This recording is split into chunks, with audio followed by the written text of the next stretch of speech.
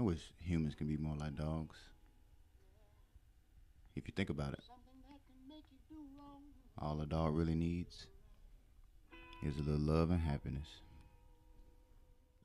Hey y'all, What's going on? welcome back to Wine, Whiskey, and Tail Wax. For this episode, we'll be getting into grooming, all the little deets and need to knows about grooming, whether you have a cat or a dog. All right, let's just get started. I will start off by saying it's extremely important to get your dog on a regular grooming schedule. Um, we already talked about the earlier the better. You should start grooming at about 8 weeks. What, 10 to 12? 10, you want to start between 10 to 16 weeks. Okay, okay. What I know some groomers start earlier though. They, when we got my brother dog Sky, she was what?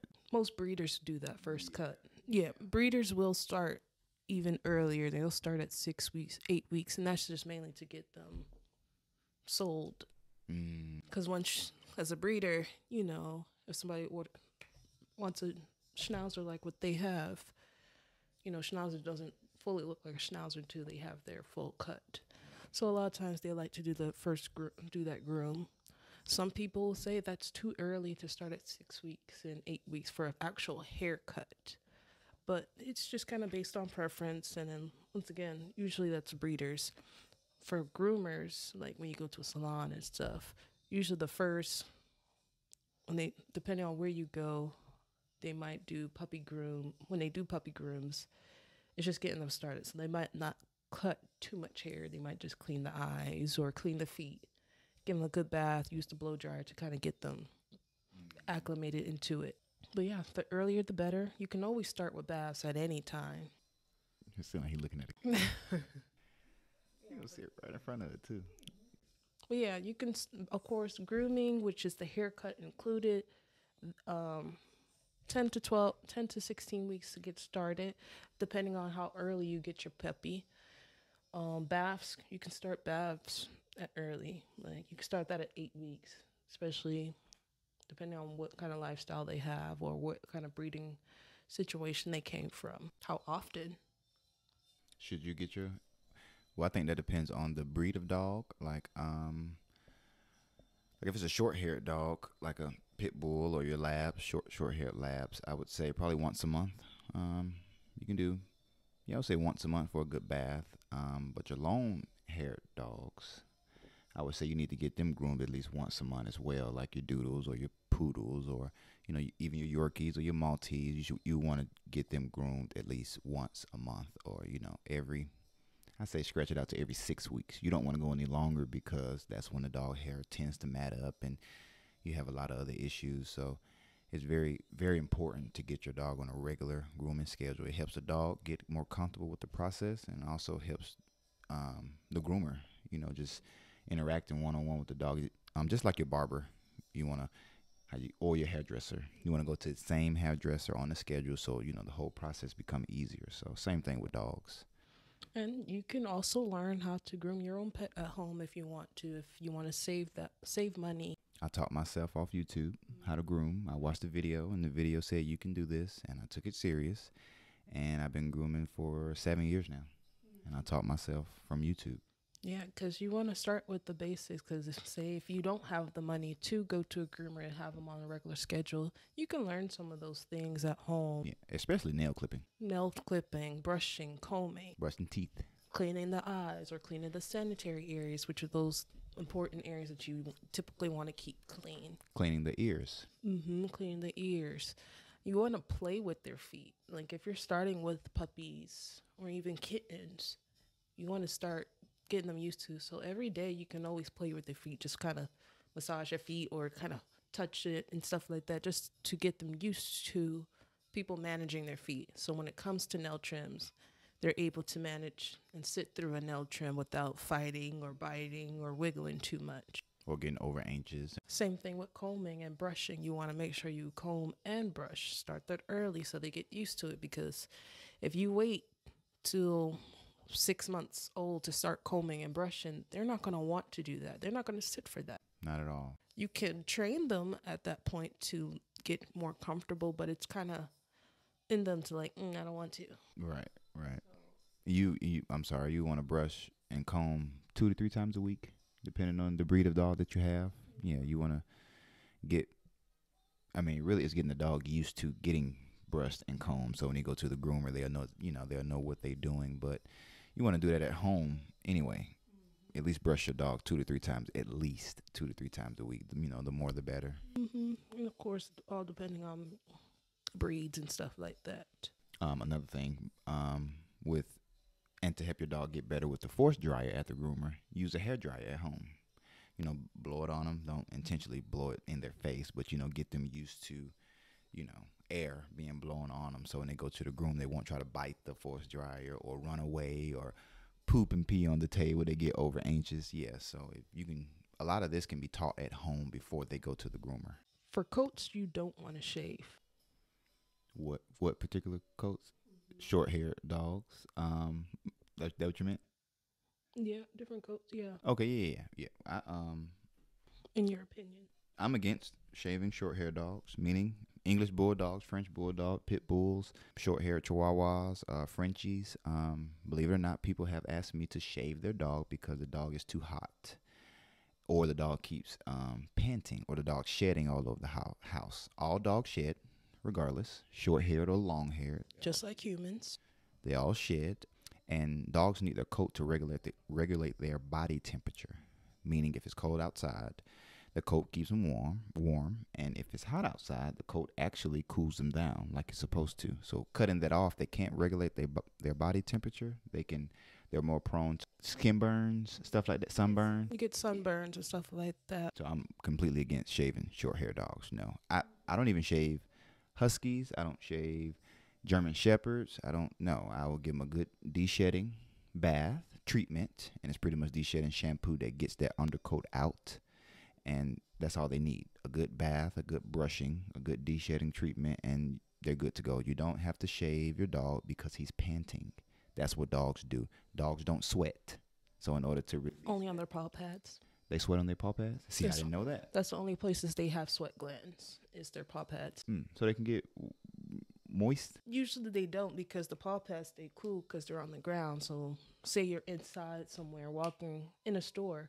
Usually the floor of the store is cool, so it doesn't necessarily have to sweat. But that kind of goes into their coats of how basically their coats metabolize the weather in a sense. So for certain breeds, when it's hot outside, once they lose that undercoat, it traps the cool air in. So the top layer just kind of holds the cool air, almost like air conditioning. And then for winter months, that double coat comes in and it holds in the heat. So it works as a heater for them. So their coats are very important. That's kind of why they have fur. It works for them. And like going into a lot of the dogs prefer not to shave. Your huskies, your German shepherds, honestly, Pomeranians and chows. You shave them once, most of the time the hair doesn't grow back correctly. Yes, it damages the top coat. Same thing with Goldens, retrievers. Now you can trim them, give them a good trim, shorten it, but I wouldn't shave it. Yeah. So I have a list of not all of them, but you got your German shepherds, your Pomeranians, chow chows, border collies, Newfoundlands, your golden retriever, something like that. Kind of getting into why some of these you don't want to shave. Like you said, skin issues, razor burns. Sometimes it causes them to start excessive licking or scratching because they're not used to that hair being gone. So now it's itchy. On top of that, shaving the dog's hair down low does not stop them from shedding. You just have little bitty pieces of hair all over the floor. Yeah, now you just have shorter hairs that's shedding. Yeah, dog's gonna shed regardless. Because regardless, when you shave, you're shaving mainly that top layer of coat, which is one of the important ones. So when you do cut that top layer coat, it damages the hair cycle, which depending on the dog and their genes and stuff, can take up to 2 years to come back to full growth. Or a dog just might develop alopecia, which I've seen a lot of Pomeranians with alopecia, a lot of Pekingese alopecia. Yes, they both have long hair, but you mainly want to work on just bath, de-shedding, and of course, occasionally light trimming here and there, depending on how their hair grows. Now, I mean, if the hair is dragging the ground, then yeah, I would trim it. I wouldn't shave it. Yeah, yeah, yeah. Just to clarify if they was thinking. The exceptions to shaving some of those dogs, if they're swimming, big time swimmers, you might shave them down so that they can swim better.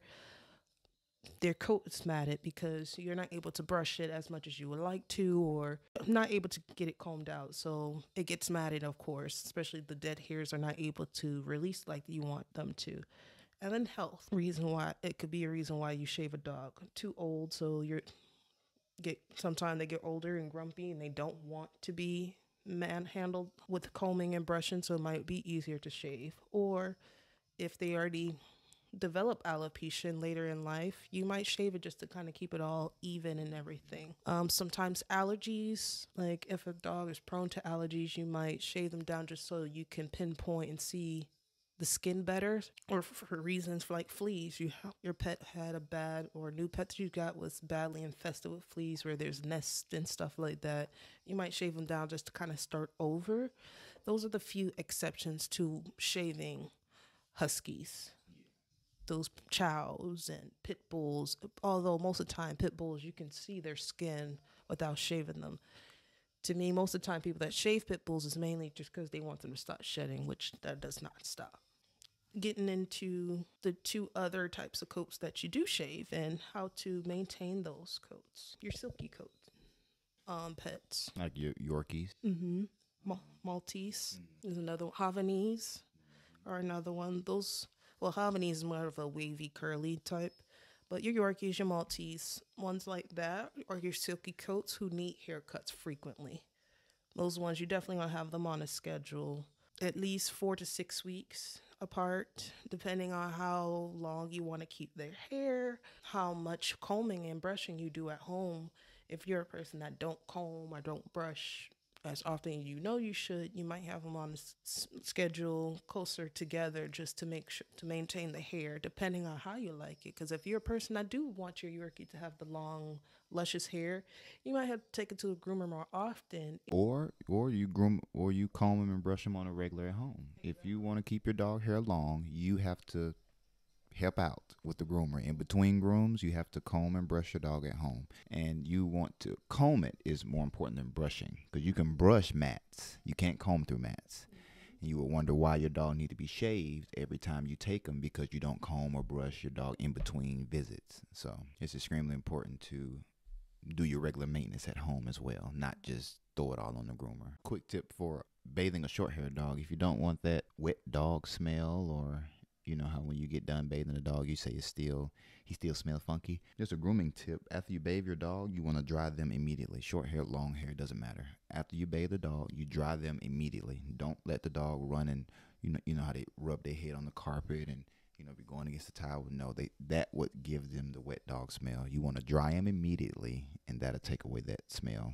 Spray some, you don't even have to use cologne. The main thing is drying the dog immediately after the bath. Don't let them walk around soaking wet, and that'll get rid of that smell. So just kind of going over the basics when it comes to dog grooming. You're starting at 10 to 6 weeks, 16 weeks, I'm sorry. Nail trims at least once a month. Your silky and wavy curly hair dogs, you want to get them groomed on a regular schedule, of course, with your groomer to get the hair trimmed. Or if you learn to do it yourself, you put them on a schedule that you can do as well.